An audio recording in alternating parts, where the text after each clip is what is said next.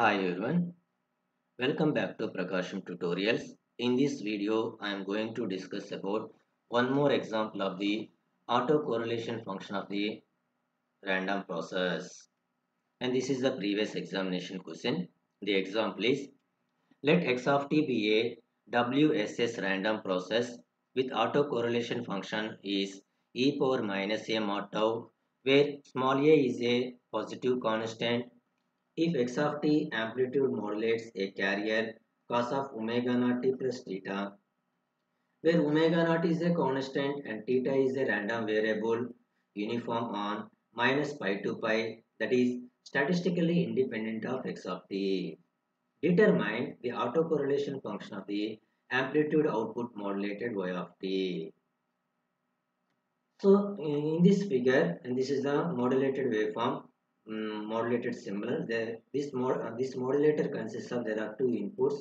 One is the input signal random process x of t, and another signal is carrier signal, that is cos of omega naught t plus theta. So the output of this modulated signal is y of t, which is equal to product of these two input signal, that is x of t into cos of omega naught t plus theta. So from this figure, the output of the random process y of t signal is x of t cos of omega naught t plus theta.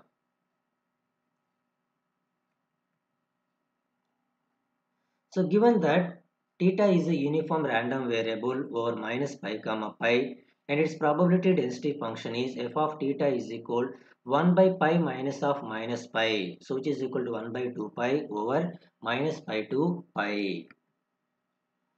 So we know that the autocorrelation function of y of t is r y of tau is equal expectation of y of t into y of t plus tau.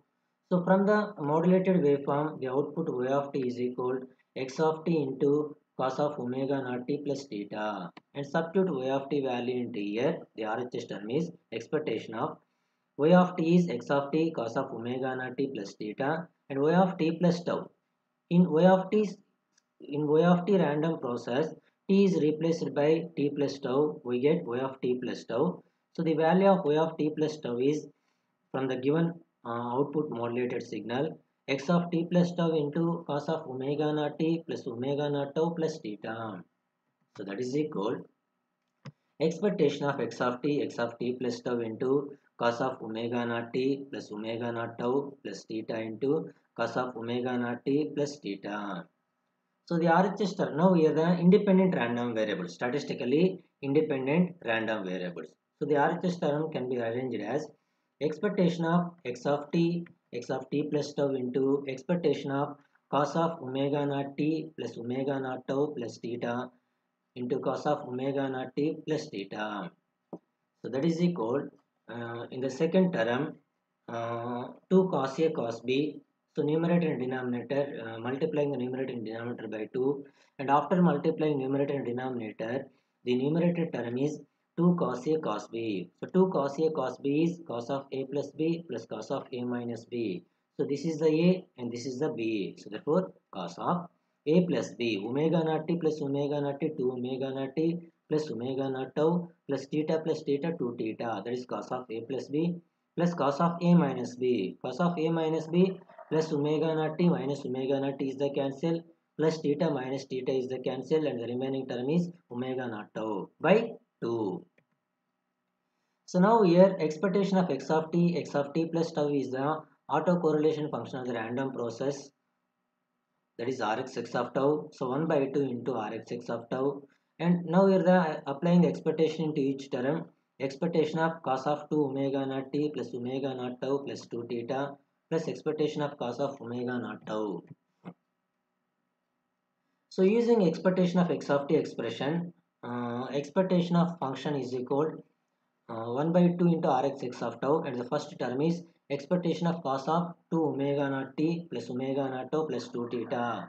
So using expectation expression, that first term is integral minus pi to pi, given that the theta range is minus pi to pi, into density function of the theta, that is 1 by 2 pi d theta, plus similarly expectation of the second function is integral minus pi to pi cos of omega naught tau into density function of the theta is 1 by 2 pi into d theta. So that is equal 1 by 2 pi is constant, that is written before integration. Here also integrating with respect to theta. So integrating with respect to theta, cos of omega naught tau by 2 pi is the constant, that is written before integration. So in the first term, integral cos is sine, so that is 1 by 2 rxx of tau into 1 by 2 pi. So integral cos is sine of 2 omega naught omega t plus omega tau plus 2 theta by 2 over minus pi 2 pi. Integral 1 theta is 1 d theta is theta over minus pi to pi.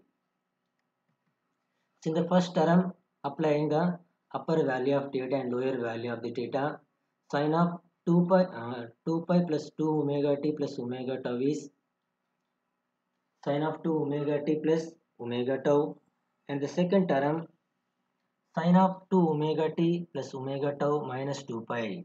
So the term can be arranged as sine of minus of 2 pi minus of omega 2 omega t plus omega tau. So we know that sine of minus theta is minus sine theta. Before negative sign is there, minus into minus plus. So therefore, sine of 2 pi minus of 2 omega t. Substitute upper value of theta and lower value of theta. The first term is 0 and the second term is substitute upper value of theta and lower value of theta. Pi minus of minus pi is 2 pi.